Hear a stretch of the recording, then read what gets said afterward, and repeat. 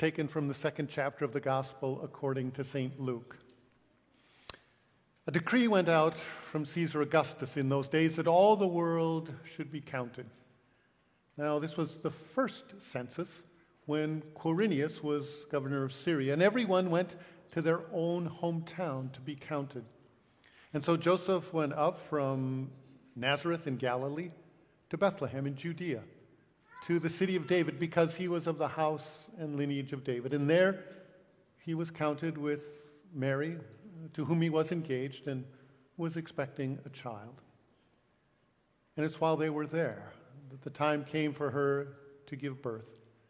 And she delivered her firstborn son and wrapped him in swaddling clothes and laid him in a manger because there was no place in the inn. Now, in that region, there were shepherds living out in the fields, keeping watch over their flocks by night. And suddenly, an angel of the Lord appeared to them, and the glory of the Lord shone round about them, and they were terrified. But the angel said, "Don't be afraid, because I bring you good news of a great joy, which is for all people. For to you is born this day in the city of David a Savior, who is Christ the Lord. And this will be the sign for you. You will find a babe wrapped in swaddling clothes and lying in a manger." And suddenly, there was with the angel a whole multitude of the heavenly host, angels upon angels upon angels, praising God and saying, "Glory to God in the highest, and on earth, peace, goodwill to all." Well, after the angels had gone back up into heaven, the shepherds said to each other, "Come on, let's go. Let's go to Bethlehem and see this great thing which the Lord has revealed to us." And so they ran to Bethlehem. And sure enough, they found Mary and Joseph, and there was the babe lying in a manger. And they told everyone they met what the angels had told them about this child, and everyone who heard it was simply amazed. But Mary kept all these things and pondered them in her heart. And the shepherds returned, glorifying and praising God for everything they had seen and heard, just as it had been told to them. This is the gospel of our Lord.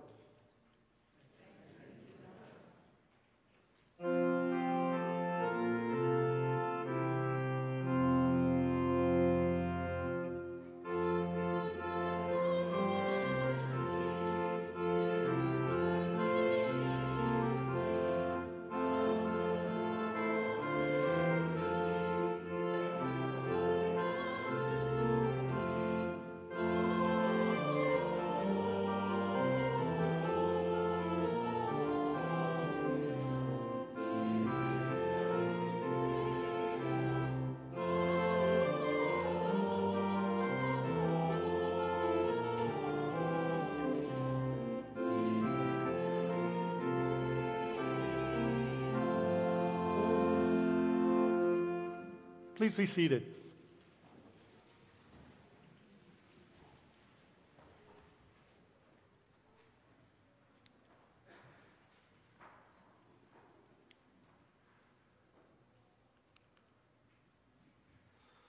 God chose Mary and Joseph. God handpicked Mary and Joseph to be the earthly parents of Jesus. And as Jesus' parents, their most important job was not to feed him and clothe him and shelter him, although they certainly did that. And it was not to teach him a trade, although Joseph taught him to be a carpenter. And it wasn't even to take him to the synagogue and teach him how to pray and worship God. Their most important job as Jesus' parents was to love him. Their job was to love him as best they could, as a baby, as a boy, and as a young man. Because if he were to be a loving Messiah, he needed to be as fully loved as possible as a child. Now, to be sure, the love of his heavenly Father was always there.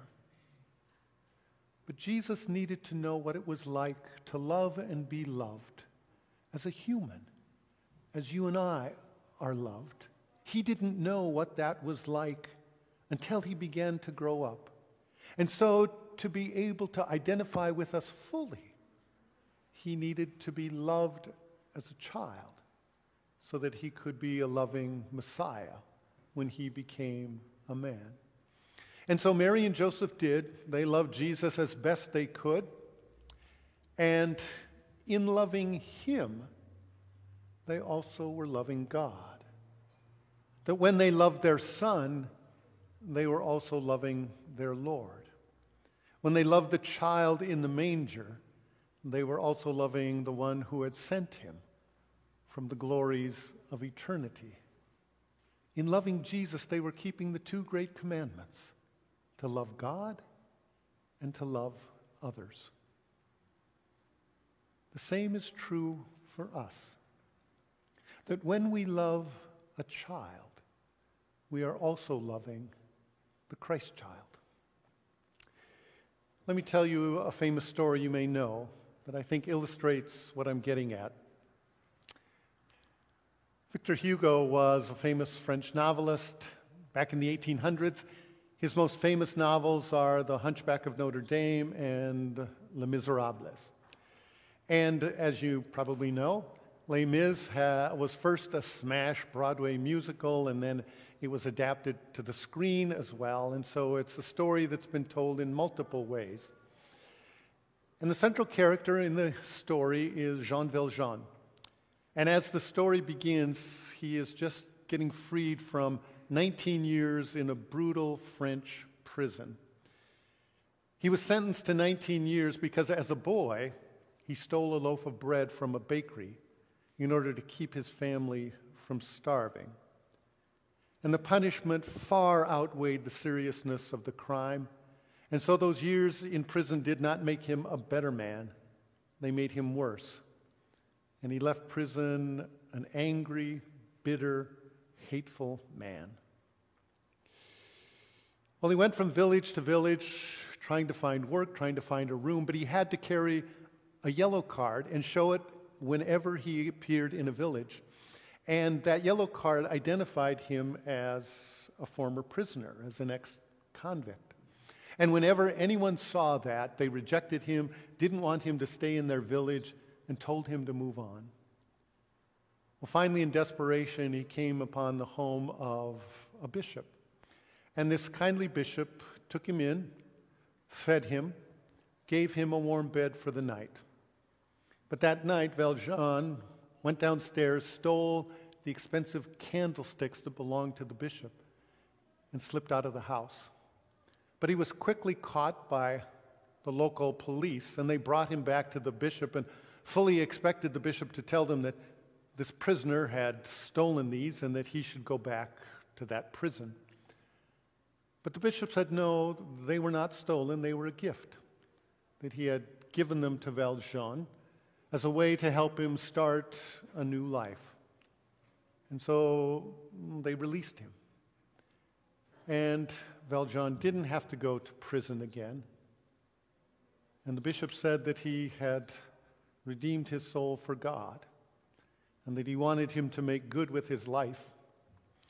Well, that gift from the bishop began to soften Valjean's heart, and he decided to become a different man and a better man. And he settled in a little village in northern France, began to work, changed his name, and over time saved his money and started his own small business, a small manufacturing business. Well, one of the women that he hired for his business was a young woman named Fantine. And Fantine had been seduced by a young French nobleman, and when he found out she was pregnant, he abandoned her. And so as a single mom in France in those times, she struggled to keep body and soul together for herself and for her little girl, Cosette. And she couldn't do it because there was no way she could work and watch Cosette, and there was no such thing as daycare centers in France in that time period. And so she decided to turn over Cosette to a husband and wife. They were innkeepers who had a small inn on the outskirts of town. They said that they would take good care of Cosette. They would do everything they could for her, treat her as their own daughter. but they didn't. They were just in it for the money. And so little Cosette was overworked, worked tirelessly from dawn to dusk. She was neglected and unloved. But the Thénardiers, the couple, kept telling Fantine that they needed more and more money for her care. And so Fantine first sold her hair, and then her teeth, and then her body to try and support herself and Cosette. But eventually it was too much, and her body began to break down, and she knew she was dying. But before she died, she asked Jean Valjean, who had hired her and had been so kind to her, if he would make Cosette his own. And he was reluctant to do it because he had never had a child. He didn't know the first thing about being a father. But finally, he agreed.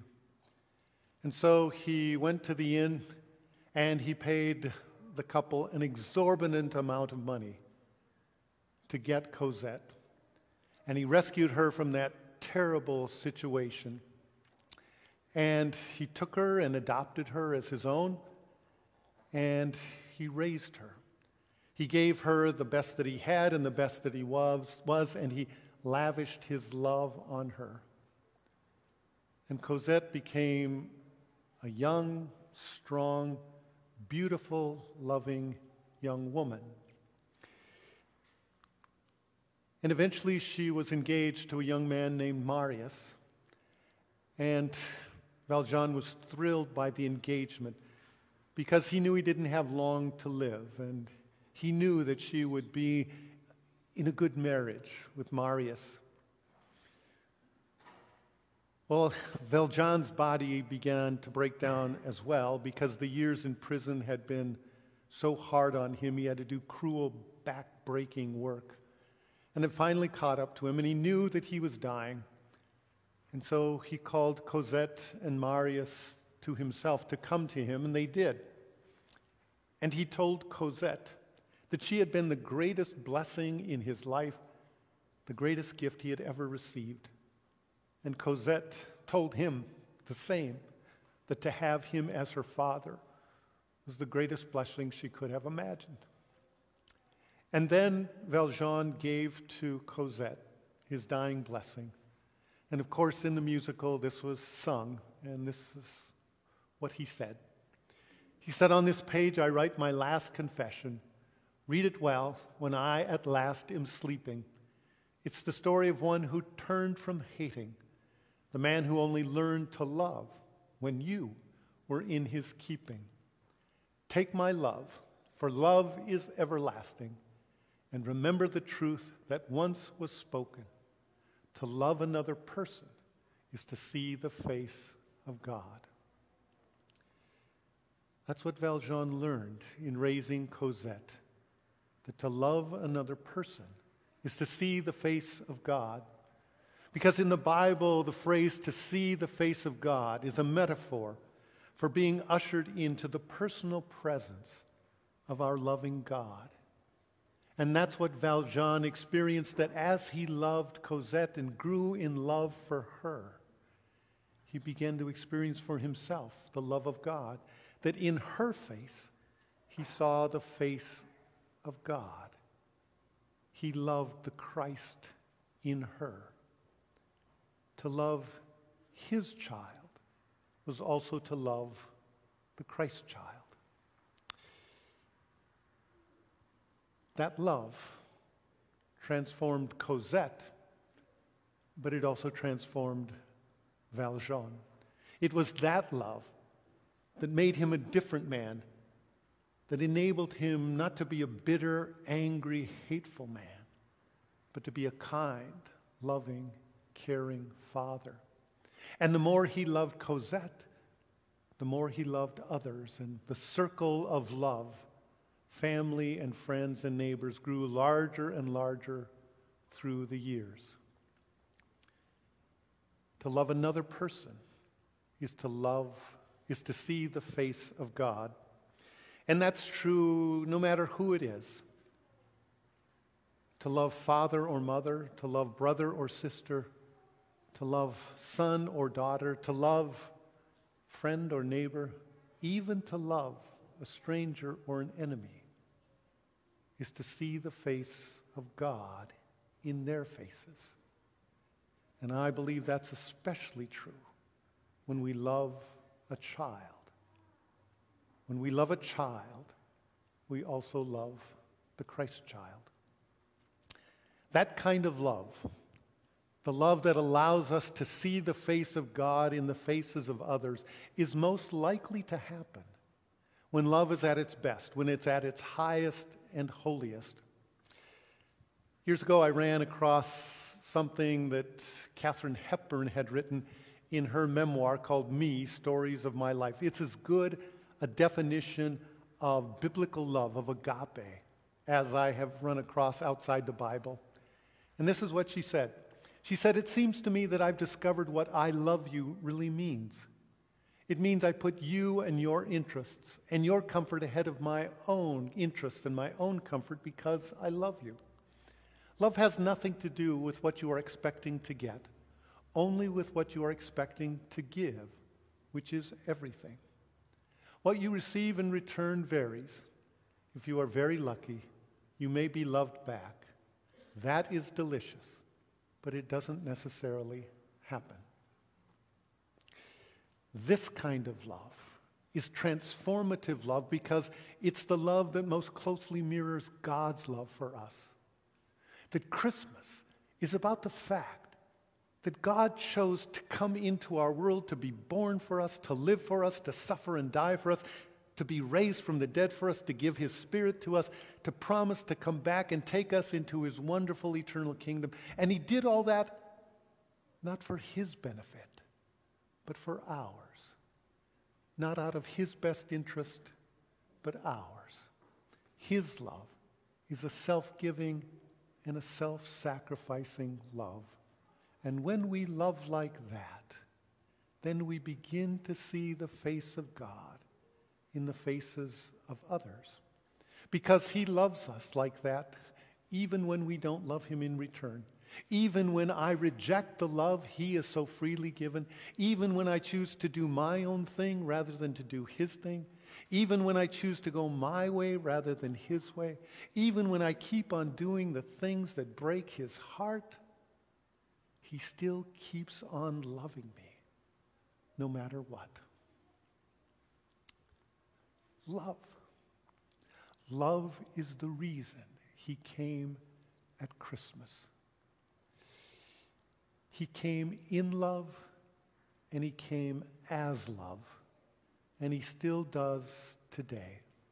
He does because I believe there are far too many children who are having to grow up like Cosette did in that inn before Valjean made her his own. And there are far too many adults in America today who are acting like Valjean when he was still a prisoner and not when he was a caring, loving father. People who are doing mean, ugly, hateful things. And I wonder, is it because of a lack of love? Is it because they believe that they are unloved and maybe even may be unlovable? And if that's true, what they need is love. So this Christmas, love one another. Love one another as Mary and Joseph loved Jesus. Love one another as Valjean loved Cosette. Love one another in the way that Katharine Hepburn described. Love all the people the Lord brings into your life. Love them deeply and dearly as best you can. Because to love another person, and especially to love a child, is to love the Christ child, and to see in that child the face of God. Amen.